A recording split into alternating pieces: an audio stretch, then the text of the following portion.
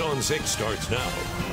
Updating breaking news right now at 6 o'clock. A fire near Oologah destroyed a mobile home and everything in it this afternoon. News on 6's Emery Bryan is live on the scene with more. Emery. And firefighters still here on the scene, tearing apart some hay bales that were near this house that burned. It looks like they're going to be here for a while. The good news here, no one was hurt in this fire that burned a mobile home in northwest Rogers County today. Fire, in fact, burned 2 mobile homes, but only one of them had someone living there. Someone driving by noticed the fire about 2 o'clock and called for help.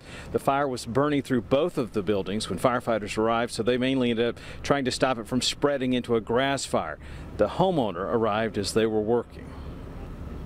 A whole lot of Christmas gifts that he had underneath his mattress for his grandkids. Those are all gone.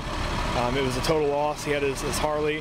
That was completely gone. So he pretty much is left with what he's wearing right now. That's where we're at. And the fire marshal tells me while they don't have an official cause, they do know that the homeowner had some space heaters plugged in, left on during the day. They suspect that is a likely cause of this fire. Reporting live on the scene on the story, Emery Bryan, News on 6.